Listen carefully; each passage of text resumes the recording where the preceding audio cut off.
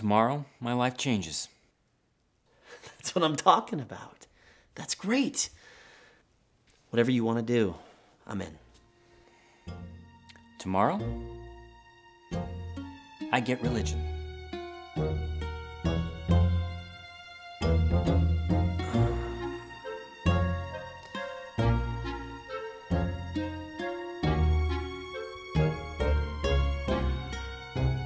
Thank you for coming today. Why don't we start with an easy one? Who is God? God is a force made of all living things. We have no set definition of God. Jehovah. A figment of weak-minded imaginations. The big cheese. Our Father. How many gods are there out there? 7. The deities are everywhere. 6. Like I said, we have no set definition of God. Hear, O Israel, the Lord our God, the Lord is one. No, 7. Yeah, 7. 7 gods. There is no God. That's a complex question.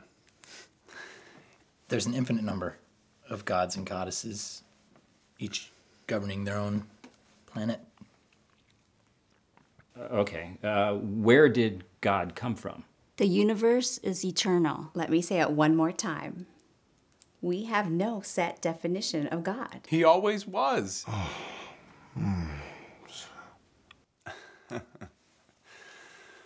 Well, where to start? Are you not listening to me? He was first procreated by another god and goddess in the spirit realm.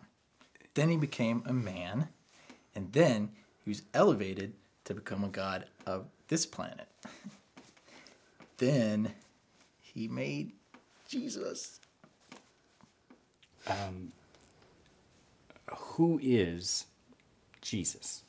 Jesus was a teacher. Jesus is an implanted idea. Sugar. I say that name a lot. Typically when I'm angry. Misguided Jew with a messiah complex. But Jesus is life. He's the firstborn spirit baby of the god and goddess of this planet. Lucifer's his brother.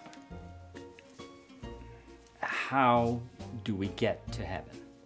Nirvana is the only thing that is eternal. We are immortal spiritual beings that will continue to live again. Follow the rules. I don't know. Somebody said there was some free food here? Oh, you mean the 10 Commandments? Actually, there's 613. But pretty much everyone goes to different levels of heaven. Except for the really bad people. Wait a minute. Huh? We can only hope to become elevated, become a god of our own planet.